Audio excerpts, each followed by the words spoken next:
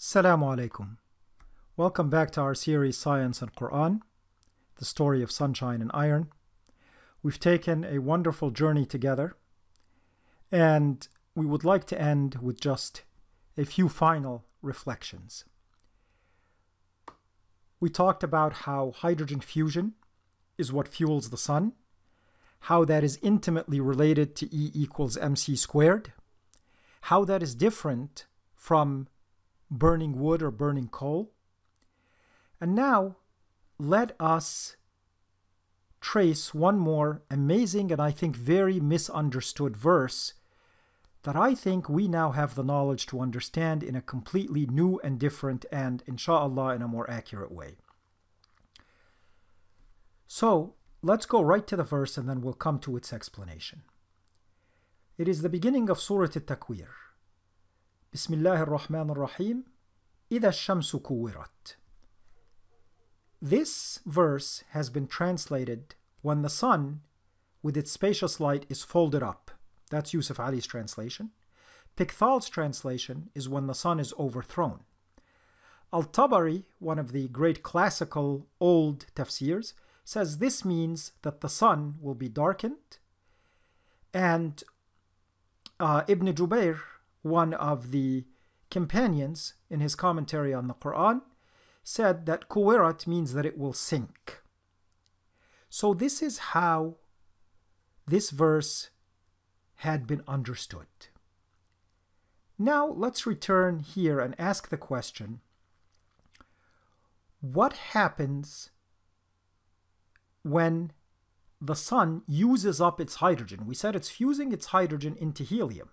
Well, the sun only has a finite supply of hydrogen. Enough, inshallah, to have kept it burning for about 4.5 billion years, and scientists estimate about another 5 billion years, so nothing to panic over.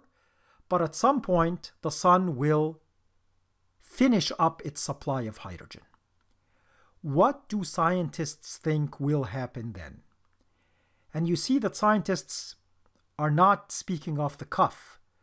They have done very detailed calculations, very detailed models, and they very firmly believe that stars like our sun, known as main sequence stars, that a star that is roughly the mass of our sun, when it uses up its hydrogen, and then it has mostly helium. Well, remember Eddington. He said the reason the sun didn't collapse under its own weight was because of the energy from hydrogen fusing into helium.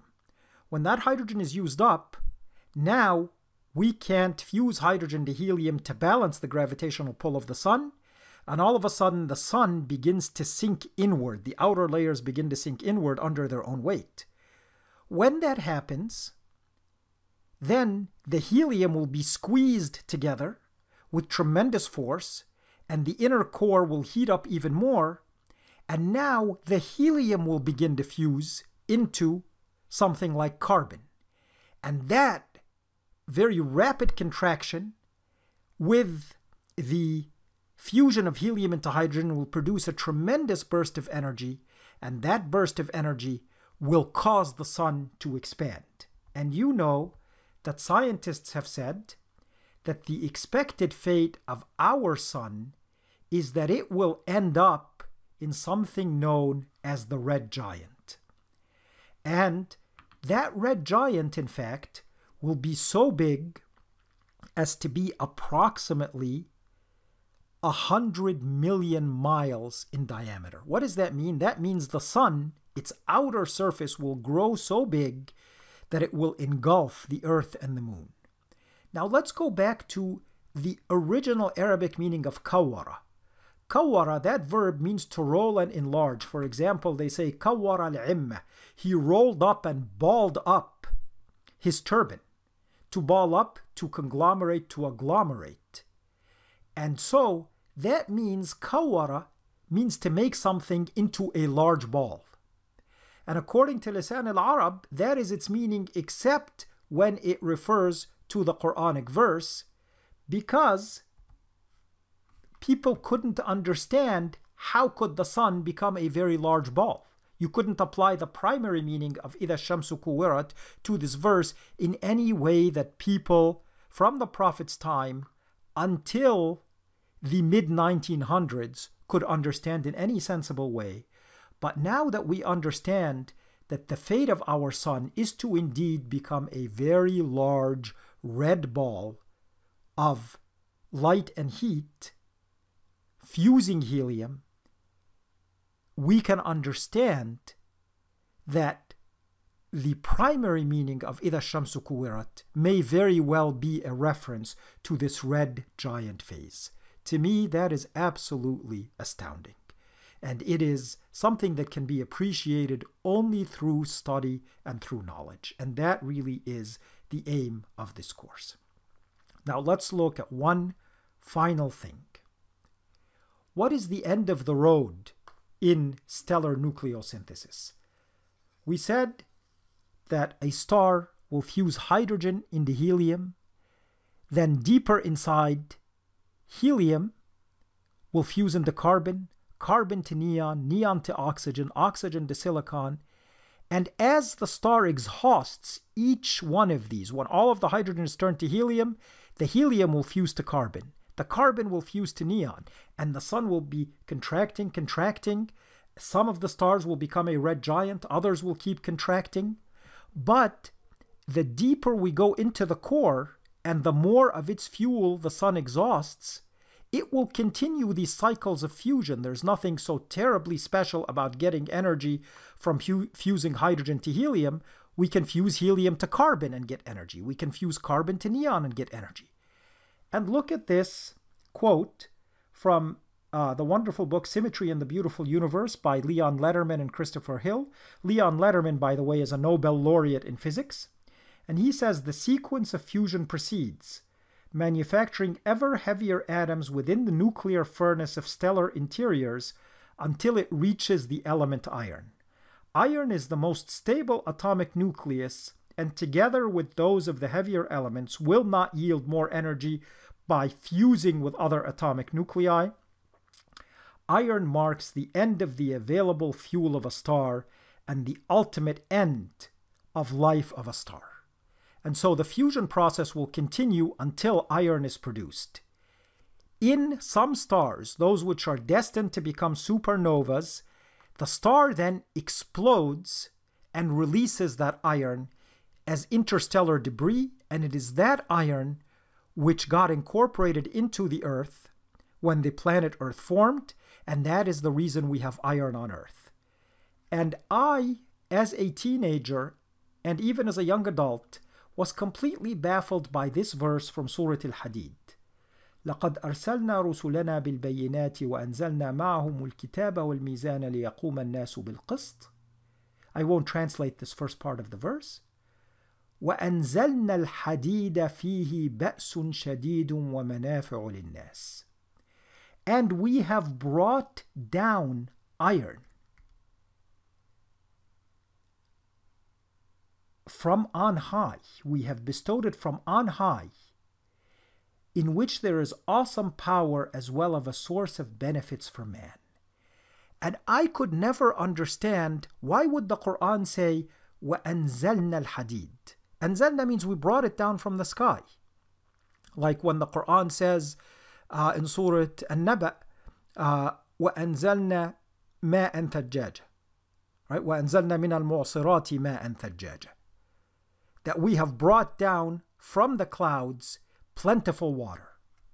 Right? So anzalna means we brought it down from the sky. And that is how the Quran uses anzalna. And I would ask myself, how would the Quran use this word for iron? We dig up iron from the ground. It doesn't come down from the sky.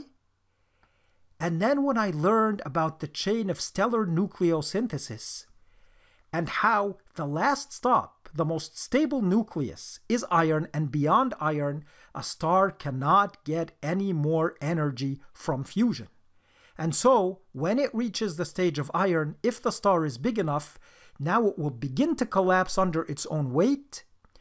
You can't do any more fusion to get any more energy to balance the collapse. And then it will rebound, if the star is big enough, into a tremendous explosion, and that is known as the supernova.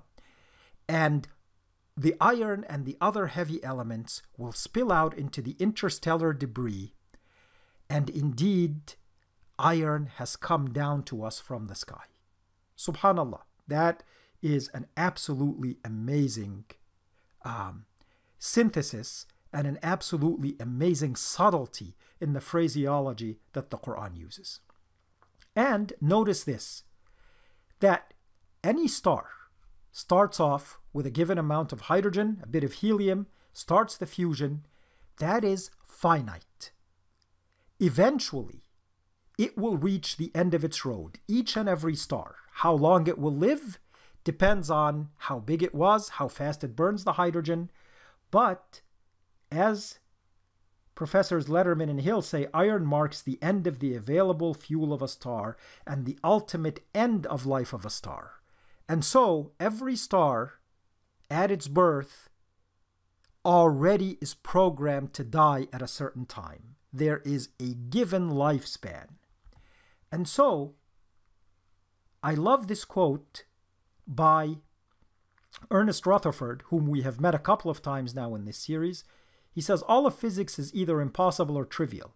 It's impossible until you understand it, and then it becomes trivial. Well, I wouldn't say this stuff is trivial, but when we understand, then we can look back and see the Quran in a different light. And let us end with this verse from Surah Al-Zumar.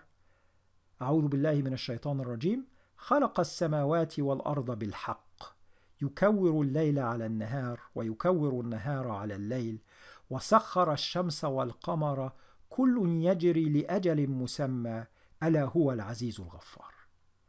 That He it is who created the heavens and the earth in accordance with an inner truth.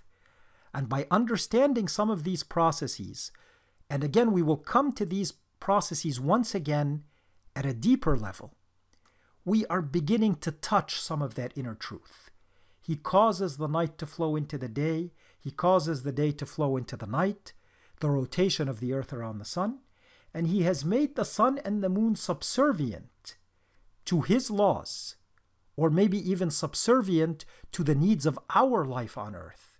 The sun burning with fusion, constantly giving us the heat and the light to store the chemical potential energy in the food that we eat and the fuel that we burn. Each running its course for a term set by Him, right? كل يجري لأجل مسمى. And indeed, each of these, the earth has a term, the moon has a term, the sun has a term, and eventually the life of the sun will end. And we now have a glimpse of why and how that happens, not just to the sun, but to every star.